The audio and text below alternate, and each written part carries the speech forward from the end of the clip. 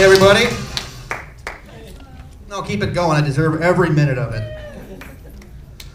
So it's Earth Day today.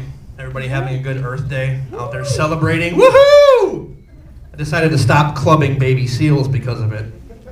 I'm gonna start clubbing with seals instead. You know, they get all the hot, slutty chicks though, which is good because they have so much in common with one another. They're both used to balancing balls on their nose.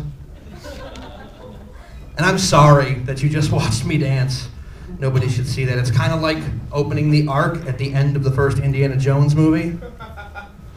Don't look, Marion! You'll get that one later, too.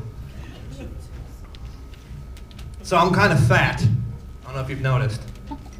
You guys in the front, please don't look up my shorts. There's nothing there. But, so I'm a recovering anorexic.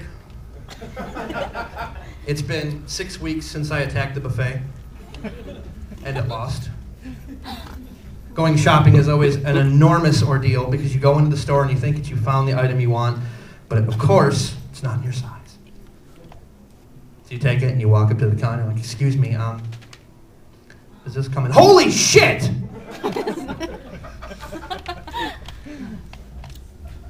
Dating is not fun either because you see all these guys who are getting laid that are drinking and doing drugs, but you never once hear a woman say, see that guy over there? Him, the one eating all the cheeseburgers? I'm gonna get me some of that tonight. Never once.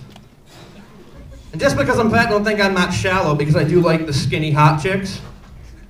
I do. Yeah, I know. It's really funny.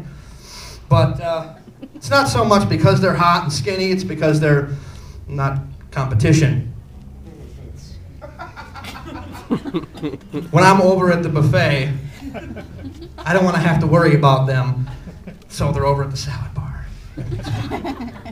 Come over to the dessert table, though, you're going to lose a limb. I'm just letting you know, forewarning you ahead of time, because I might eat it.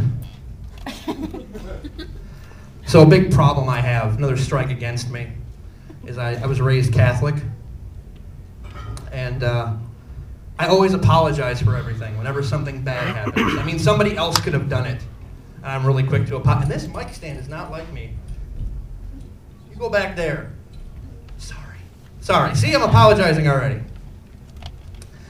But I apologize right away, and then I settle out of court for 6 figures.